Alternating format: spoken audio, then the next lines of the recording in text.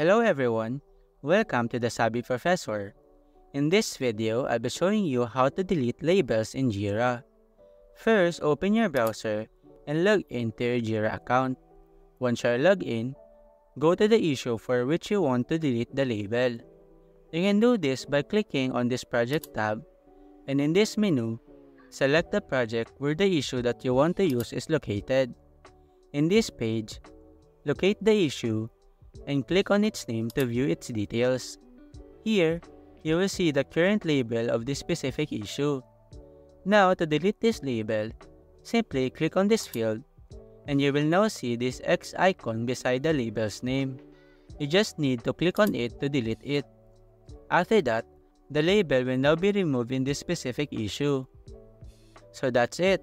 That's how you can delete labels in Jira. If you found this video helpful, please don't forget to subscribe to our channel for more tutorial videos like this. Thanks for watching.